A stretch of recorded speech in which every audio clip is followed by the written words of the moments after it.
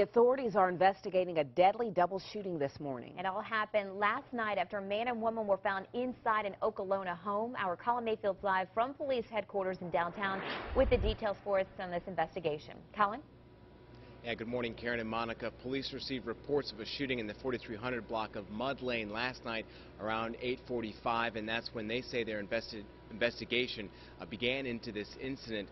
Now we're told a business called Okolona Tax Services has run out of a home somewhere on that block. Right now, detectives are calling it a double fatal shooting and are still sifting through evidence at this moment. Our homicide unit has been called out here to the scene. Our evidence technician unit will also be arriving shortly. Right now, we're still very much in the preliminary stages of the investigation.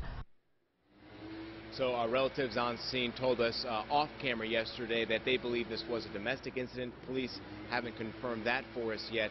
Also, neighbors told us yesterday that they believe that the couple inside this home were going through a divorce, Karen.